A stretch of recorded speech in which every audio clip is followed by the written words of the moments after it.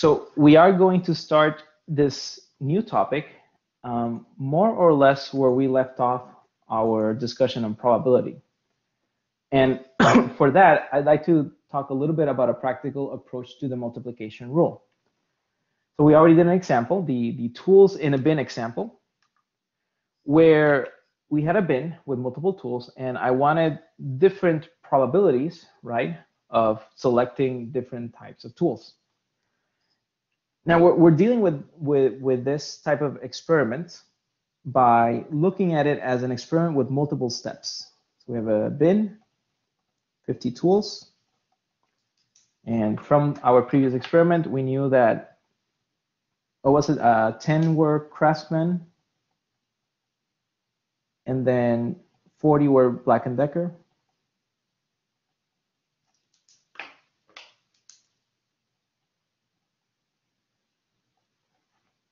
And I said, okay, what's the probability that first you choose one, then you choose the other? And that's good. Sometimes we can find probabilities of choosing multiple tools as long as we choose them in some order. So if we select a tool at random and then another tool and then another tool and then another tool, I think it was Renee or one of the other students that was asking, how do we write this down in terms of nomenclature, right? P of B given C cap B or something like that. And I know that we can definitely write this with our nomenclature, but sometimes it just becomes a little bit too much, because then we end up writing more than what we're actually calculating. So instead, I would like to say that we can focus, right, on looking at each step individually and then just looking at the probabilities of each step. So try not to think of equations now, try not to think of what intersections are. Let's just focus something only in terms of the steps taken. So for example, let's say that I have my 50 tools, and first I'm going to choose a Black & Decker.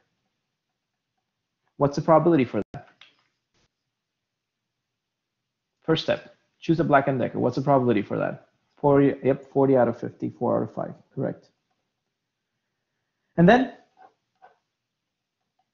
let's say that I want to choose another Black & Decker. What's the probability for that? For another Black & Decker. No replacement, okay, so sampling without replacement.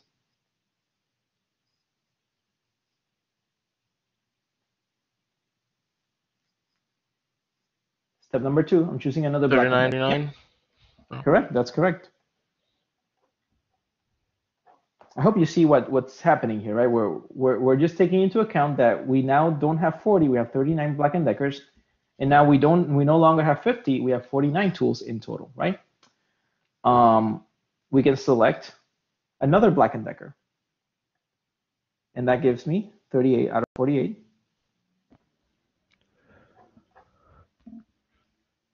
We can select another Black & Decker, 37 out of 47. And we can select another Black & Decker. By the way, Jaden, you are unmuted. I'm not sure if you know.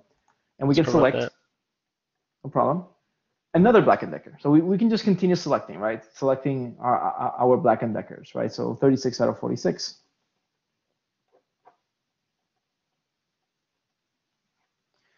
And in the end, if we want the probability of all of these steps occurring, all we have to do is multiply these. In this case, it's about 0.311. And that's it. So while you already know how to write this in more or less of a statistical notation, saying, well, this is B, this is the probability of B given B, this is the probability of B given the intersection of B and B, this is the probability of B given the intersection of B and B. And we can keep doing this all along, but really, if you just focus on the steps and then the probabilities of each step, then you should be able to find a probability in a relatively simple way without really getting lost in the equations. And this is the practical approach that I would like for you to take in this class, because whenever we use sampling without replacement, we will most likely look at multiple steps, 5, 10, 15 different steps. So in order for you not to get lost in equations and trying to rearrange the equation and trying to put them all together, it would be nicer if you can just focus on each step in terms of a probability, and that probability being, well, how much do I have left of what I need, how much do I have left of everything. And obviously, because we're doing sampling without replacements, then every time you complete a new step, then you have one less tool, okay? So now that we understand this, now that we have a bit of a practical approach, I'd like to give a new rule. We already talked about the multiplication rule. Now let's talk about the total probability rule.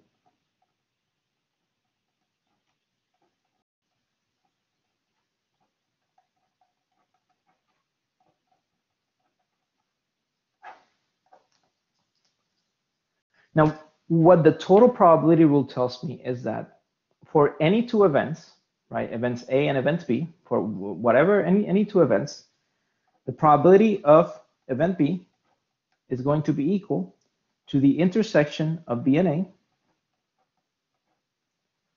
plus the intersection of B and the complement of A.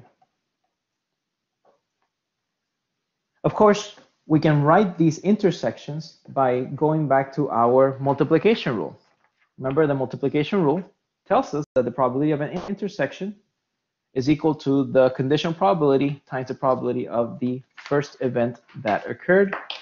So in terms of the multiplication rule, we can say that the probability of B cap A is simply the conditional probability of B given A times the probability of A.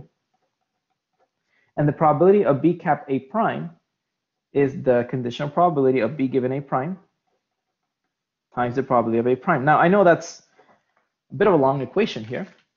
So let's try to see where this equation comes from, at least graphically speaking, so that we are all more or less on the same page, okay? If I have a sample space,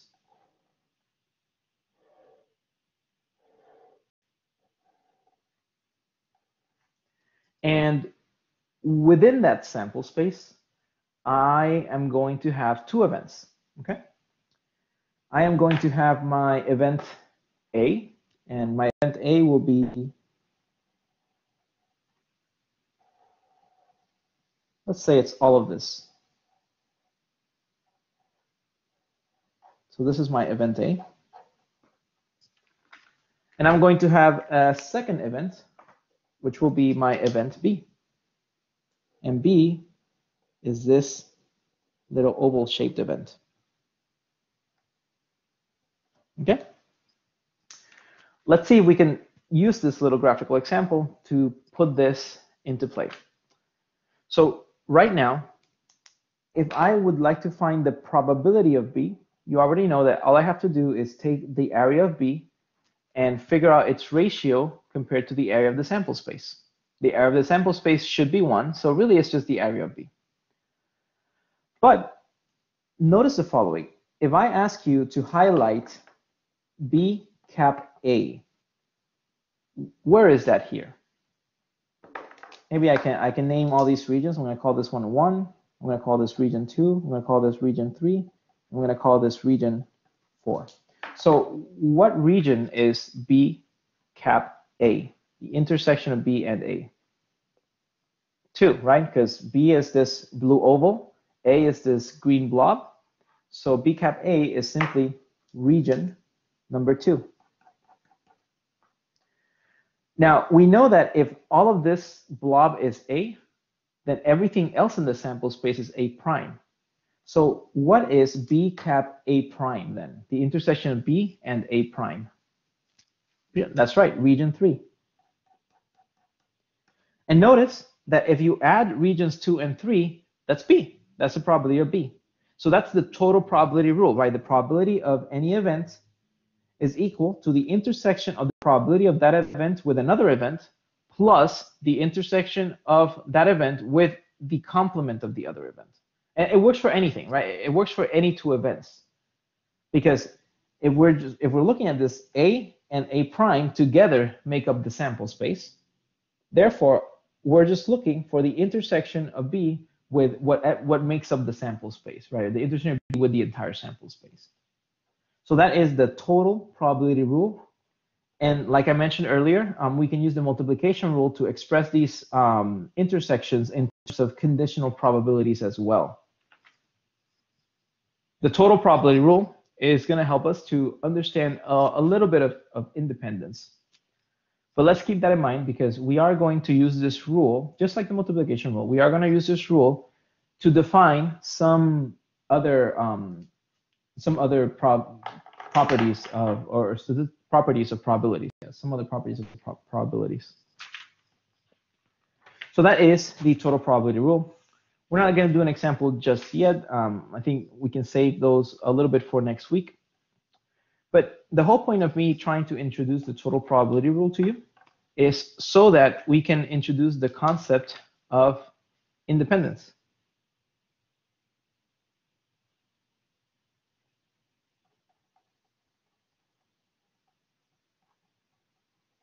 So what is independence? I'm going to need my patriotic American students to define this for me, but what is independence? Freedom, yes. I read that in Mel Gibson's voice, which I know he's not American. He's not playing an American in that movie, but anyway, I like that. Yeah, free from the influence of something else. That sounds a little bit better. Not being under control. Okay, good. I like Christian's definition, right? Free from influence, right? It's like the idea of independence, right? Is that it does not depend, right? The dependence, the independence, it doesn't depend on something else. So when I say that two events are independent, when I say that two events are independent, so I'll say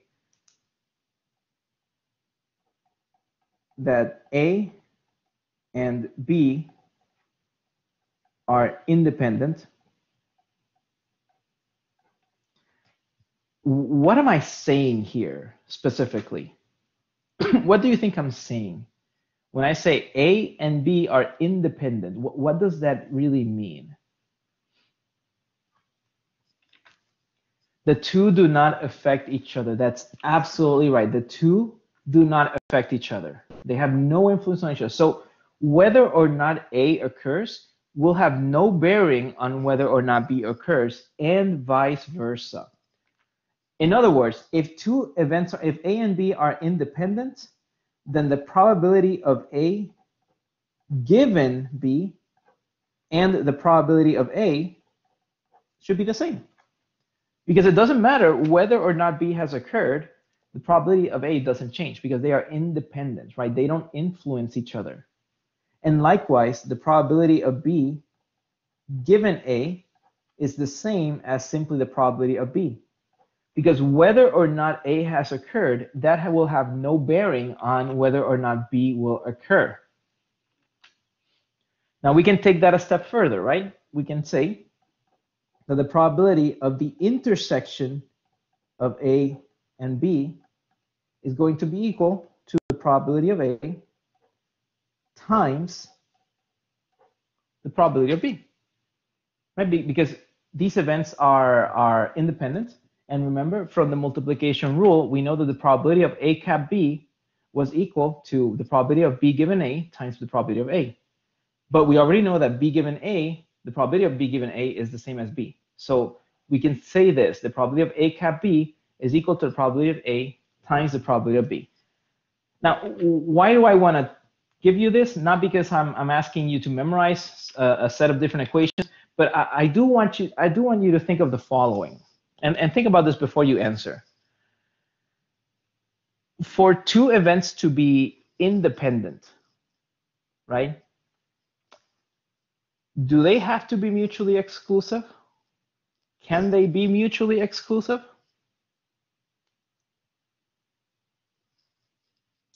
Mutually exclusive is that they don't have events that overlap. So does that mean that they are independent? If two events are independent, are they mutually exclusive and vice versa? Not necessarily. Why not? Well, if they're independent, then there's something, they could both be, if we're doing true and false, they could both be true, they could both be false. They don't affect each other, so it doesn't matter. Exactly, right? And there's actually an easier way to look at this. You're right, by the way. But remember that for mutually exclusive events, what's the probability of their intersection? Remember, their intersection was going to be a null set. So what was the probability of their intersection for mutually exclusive events? Zero. Impossible. 0, right? Exactly. So for mutually exclusive events, the probability of their intersection is 0. But for two independent events, the probability of their intersection is non-zero, right? Assuming that A and B are actual events that contain outcomes. So two events that are exclusive don't have to be independent, and vice versa. In fact, I would go as far as to say that they're not, right? Two events that are exclusive are not independent, and vice versa. And I know this is a little bit maybe hard to grasp, because sometimes you think, well, they're exclusive means they have nothing in common. And if they have nothing in common, then they don't affect each other. But that's actually not true, right? Independent just means that the probability of one occurring does not affect the other occurring. But mutually exclusive just means that one and the other are completely different events, like they have completely different outcomes. So it's like rolling two dice. Yeah, correct. Right? The rolling one dice doesn't really affect what the second dice is going to give, assuming the dice are all perfectly balanced and they're all the same. Okay. So that is the concept, right, of independent events. And remember, independent events and mutually exclusive events are not the same thing. Okay. So we want to keep that in mind. Independent events and mutually exclusive events are not going to be the same thing. So it's important for us to understand when two events are or are not independent. And we really need to understand this, because we cannot develop conclusions and interpretation of data if we don't really understand this correctly. So I'm going to ask you some questions. Some of these questions are going to be a little bit harder to answer than others, and some of these may be a little bit more comfortable to others, but these are, at least some of these are real questions that people have used either correctly or incorrectly to draw conclusions that are correct or incorrect just based on that. So my first question, and maybe think about this, and don't try to think about the question. Just think of data. Just think of data. Okay. Do you think a person's financial status is independent of their propensity to commit a crime? And here we're thinking in terms of data. Okay. I'm not generalizing to everyone. Okay. Do you think it's not independent? Not always. So Bailey, I think, remember, because we're looking at data, there's no not always or sometimes. It's like it's yes or no, basically, right? That's the question. Is it independent? And it looks like some students say no. Financial status is actually not independent from propensity to commit a crime. Okay. How could we know that? Well, we could look at data. We could look at demographics. We could look at economic data, and then we can look at crime data, and then we can try to come up with trends. Okay. I have a question. Another one. This one will be a little bit easier to answer. Do you think a person's geographical location, right, where they were born, maybe where they were raised, is that independent of the native language they speak? No. Okay. I see. Okay. So you're saying that a person's geographical location does have some bearing, it may influence the native language of that person. Okay. Do you think a car's color, right, the color of a car is independent of its engine performance? Let's say how many miles per gallon? Yes? Okay. Anyone else? Okay. So I like that you're thinking about this. I'm assuming that you're thinking in terms of, at least for that last question, you're probably thinking in terms of physics. Would a different color actually affect the aerodynamics of the car or something, or does it somehow affect the engine? Maybe for the previous two, you were thinking more in terms of sociology, right? It's like, does your geographical location actually dictate what language will you speak? Now, I would like for you to understand that the way I'm wording these questions, I'm asking if one event is independent of the other. That doesn't mean that one event dictates the other, but what it does mean is that one event may influence the other. And those are two different things, right? For example, if we say, well, geographical location is not independent from native language, does that mean that everybody born in country speak Spanish as a native language? No, maybe a majority, maybe 98%. I think statistics for Puerto Rico were like 98, 99% of Puerto Ricans speak Spanish as a native language, but there's actually some Puerto Ricans, very, very small number, you know, that they're born from of missionaries or maybe just born of American families who moved there, and their native language is actually English. Whether or not they speak Spanish is a different story, but their native language may not be Spanish. So these are not generalized truths that apply to everything. All we're saying is that a person's geographical location may have some influence in what native language they speak. There are exceptions, of course. And there's also places where they are less, oh, lost connection. Let's see, can you hear me now? Hello, hello, testing 1, 2, 3. Yes? Okay, that's good. So, so here's the thing. What I'm saying is, when I say that two events are independent or are not independent, so they are dependent on each other, that means that they may influence one another, right? That doesn't mean that they have to dictate one another. Okay, and this is something that sometimes it's hard to understand statistically, but as students of statistics, this is what we're going to be dealing with, right? We're looking at trends, we are looking at how things influence each other. We're not saying, and we know this just by definition, we're saying that one, let's say, that one event is going to occur all the time. Because statistics, by definition, is the study of what? Of events that have multiple different outcomes. So we're not saying that one truth is going to hold for every single possible case, but we are saying that the probability of it may be influenced by certain factors, and maybe we can figure out what those factors are. Now, if any of you have been alive in the past 4 to 6 years, maybe even 4 to 8 years, then you have probably seen people, whether in the news or in TV shows or whatever, or just in your general lives, use different statistics, right, to try to argue some sort of truth, right, some sort of truth that needs to be applied universally. And the funny thing is that you probably see people using the same data to argue different points of view, completely different points of view, because again, our experiments will all have different outcomes, multiple outcomes. So a good study of statistics, in my opinion, would be a study of the trends and how those probabilities are affected by different events. But then a good interpretation of statistics would be an interpretation that actually considers data as a whole. So something as trivial as flipping a coin, I mean, it's fairly easy for us to say it's 50-50, and we don't really care about which side is heaviest than which. But when you go something a little bit more crucial, like crime statistics, then we need to be a little bit careful, right? Because if we just look at a graph and come up with a conclusion and say this conclusion applies to everything, then maybe we're not really doing statistics correctly. In fact, I would go as far as to say we're not doing statistics correctly. So in this class, I would like to go through, right, how we figure out whether or not two events are independent.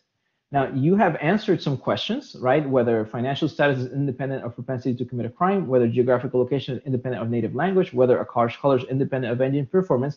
And I'm assuming you've answered them based on your own experience, based on however much you know about physics, however much you know about geography and sociology, and however much you know about crime statistics. And that's good. But there's actually a way to figure out or determine if two events are independent by looking at data. In other words, by getting concrete, quantifiable data, you are able to determine if two events are independent or not. So before we go into how to figure out whether or not two events are independent, let's do a quick example to make sure that we understand how to spot independence, or make sure we understand how we see independence, okay?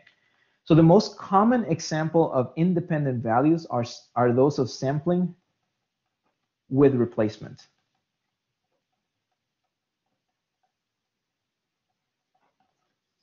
Okay, so remember when I say sampling with replacement, what that means is that you take a sample, then you place it back. So if we do sampling with replacement on our 50 toolbox, What that means is that we will always have 50 tools, regardless of how many we take, because we're always replacing them. So 10 are C and 40 are event B. If I say, what is the probability that you select a craftsman, it is going to be 10 out of 50. What if you replace that craftsman and pick another one? What's the probability that that's going to be a craftsman? It's also going to be 10 out of 50. The same, right? Because now you still have 10 craftsmen. You still have 10 of those tools, and you still have 50 total tools. If you replace it again, what's the probability of selecting another craftsman? Is going to be, again, 10 out of 50. So what this is telling me, right, is that the probability of C, right, in this case, and the probability of C given C, they're actually the same. And those two events are independent. The first craftsman, the second craftsman, they're independent of each other because you are replacing the tools. So whenever you see sampling with replacement, you have to think we are talking about independence. Okay, whenever we see sampling with replacement, then we are talking about independence. But then how do we determine, maybe from a more mathematical point of view, how do we determine if two events are independent? Yes, you can look at data. Yes, you can see, you can try to identify terms, but it would be a little bit easier if there was a way to maybe put our data somewhere and figure out if that data is or isn't independent. So for that, I would like to talk a little bit about Bayes' theorem.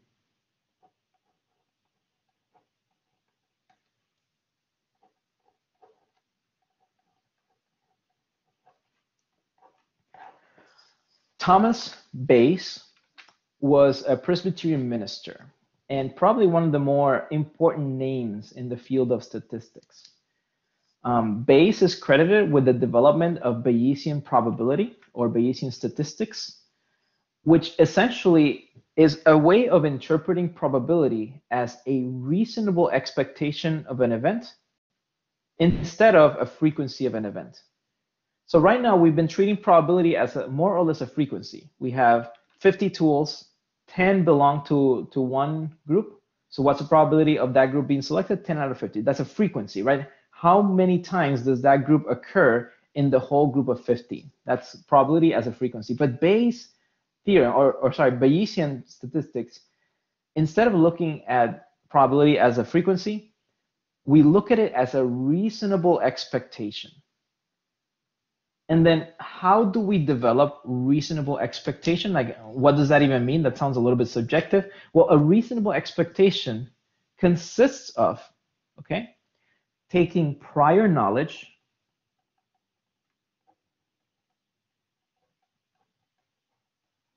and prior knowledge is essentially our initial probability, and then combining that prior knowledge with new available data.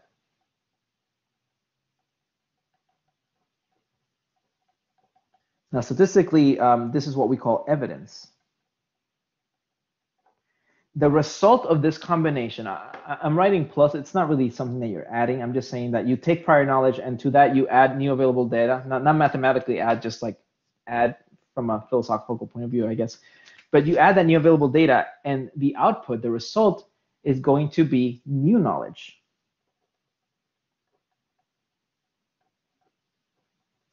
Which is what we call posterior probability. So that's the idea behind Bayes' theorem and behind Bayesian statistics, right? You take prior knowledge, you combine this with new available data, and then you turn it into new knowledge, which will be different, right? More updated than prior knowledge. If we go back to the example of the Chinese rocket pieces, we had prior knowledge, so an initial probability of where the rocket would land. But every time the rocket would get closer to the atmosphere, we would have new available data, like where is it at this point?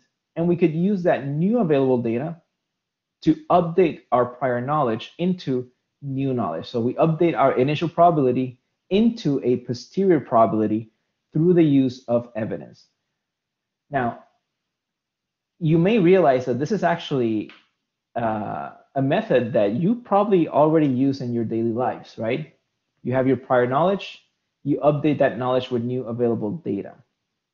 And that's essentially, you know, not just a scientific method, that's just a method that kind of helps with life in general, right? To update your prior knowledge with new available data, with new evidence.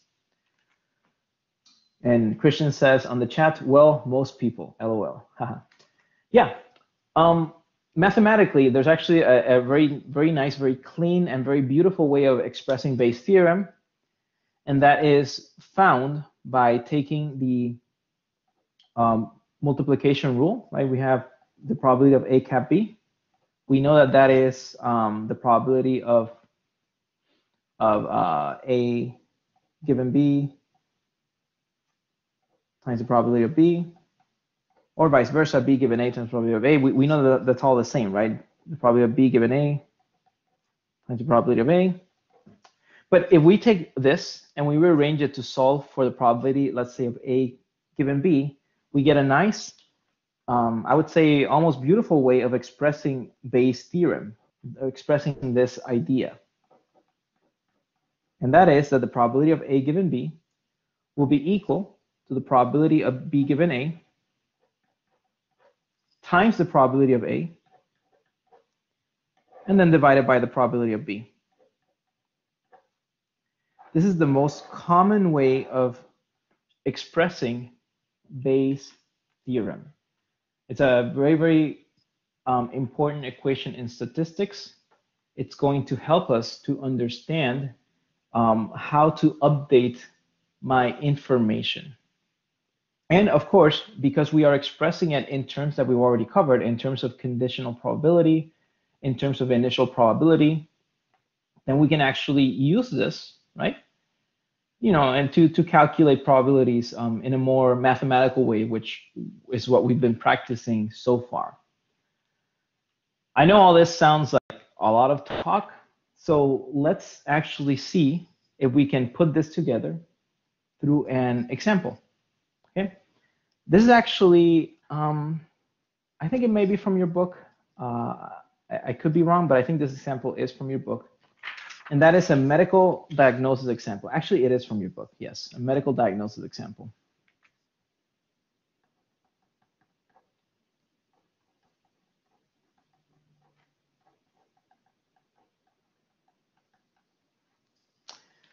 And I have a question. I'm sorry about that. I have a question. Let's say you are testing yourself for some sort of illness or virus, which whatever virus you want. If you're tired of hearing COVID examples, which probably your professors have tried to incorporate in your class one way or another, then we can just call it something else. If you test positive for that virus, do you have the virus?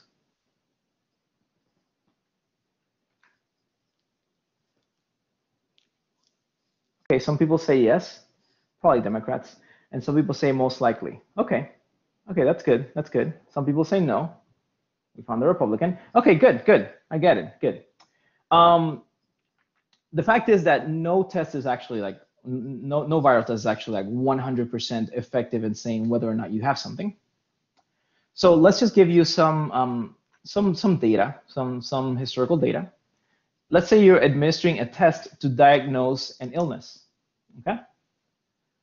The probability that the test correctly identifies someone with the illness as positive is 99%. In other words, the probability that you are ill and you test positive is 99%. I think in medical diagnosis, this is called the sensitivity. Not really relevant to us, but in case you're wondering, this is what we call the sensitivity of the test. Okay, so the test has a sensitivity of 99%. That means that if you are ill, and the probability that you will test positive is 99%. Now, the probability that you are not ill and you test negative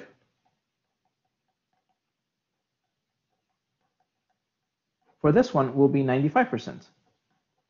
In medical diagnosis, this is called the specificity.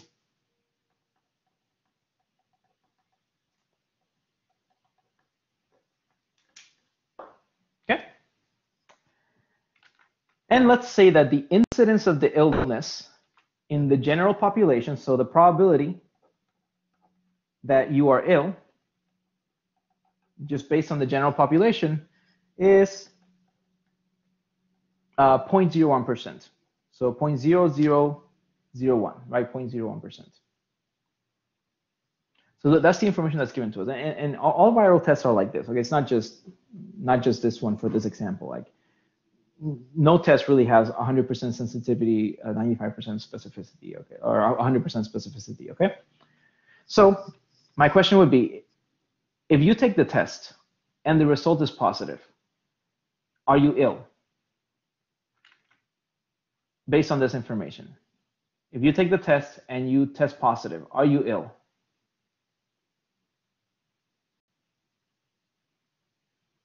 Okay, we see a yes here, okay.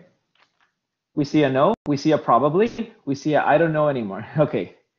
Well, we don't know, right? The answer is actually, well, nobody knows. We can't really deal with exactness. We have to deal with probabilities. So I think you can say, well, the question is not whether or not you are ill. The question is, what is the likelihood that you're ill? What's the probability that you are ill if you test positive? Okay.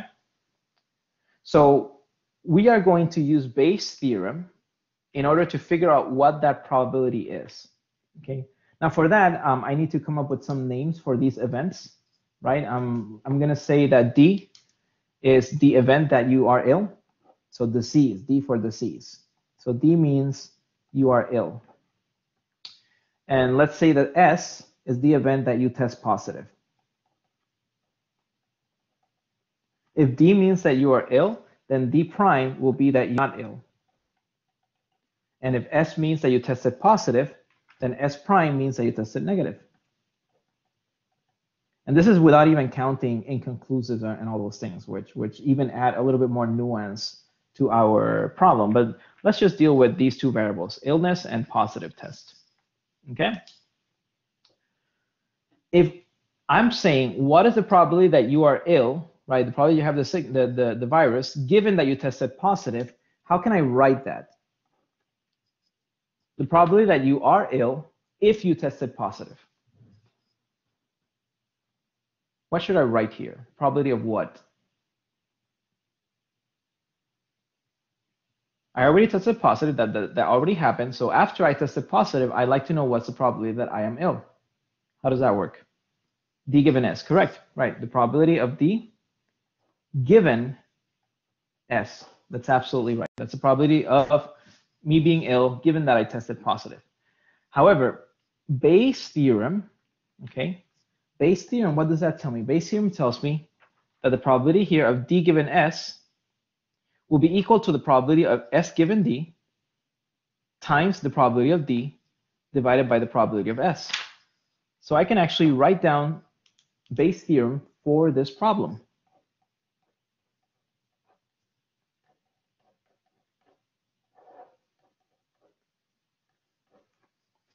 And you'll say, okay, but we still need to figure out S given D. And I mean, we can try to write Bayes' theorem again or again and again. That doesn't really help me.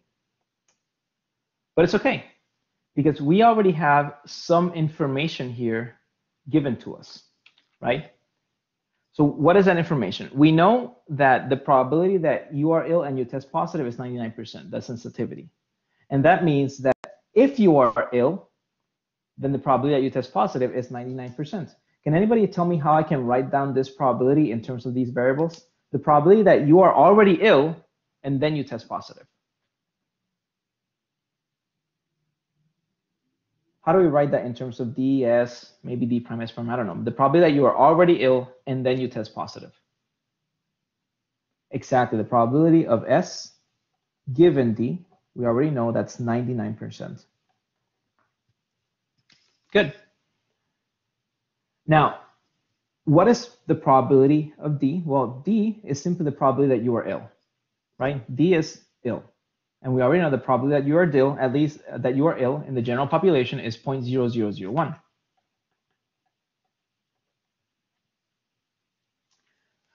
But now we need to figure out what's the probability that you test positive, PS. Now this one's a little bit hard because there's no data of how many people have taken the test, right? There's no data here. I don't know here, given this information, how many people have taken the test. But here's where we can turn to our total probability rule, right? Remember the total probability rule. Let me see if I can find it here in my old notes. The total probability rule tells me that I can find the probability of any event by looking at it as a function of the intersections of the event with any other event and the complement of that other event.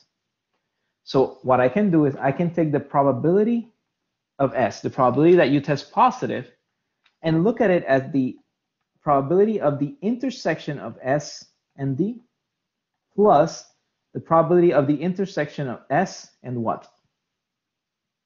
Using the total probability rule, what would this have to be? D prime, correct? Correct, that's absolutely right, thank you. And of course, using the multiplication rule, I know that the probability of this intersection is simply going to be the probability of S given D times PD. And the probability of S given D prime times P D prime. And you'll notice that now we can actually work with this, right? The probability of S given D, that means what is the probability that you test positive given that you're already sick? We already solved that one, right? That is 99%. So this will be 99%. Multiplied by the probability that you are ill. Well, we already know the probability that you're ill. So the incidence in the general population is 0.01%. Plus the probability that you test positive given that you are not ill. Well, how do we look at this? Well, we know that if you're not ill, the probability that you test negative is 95%. If you're not ill, then what is positive? We know that you're not ill, negative is 95, correct. 1 minus 95%, or simply 5%.